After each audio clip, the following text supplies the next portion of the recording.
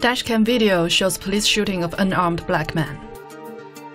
A dashcam video that captures the moment when Charlotte officer Randall Kerrick shot and killed former Florida A&M football player Jonathan Ferrell in September 2013 has been released in court as the trial enters its third day.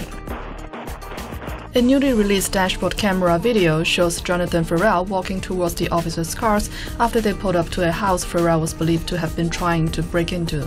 Ferrell is then seen starting to run toward the officers as lights hit his chest. Officer Randall Kerrick then, off-screen, reportedly opened fire at Ferrell.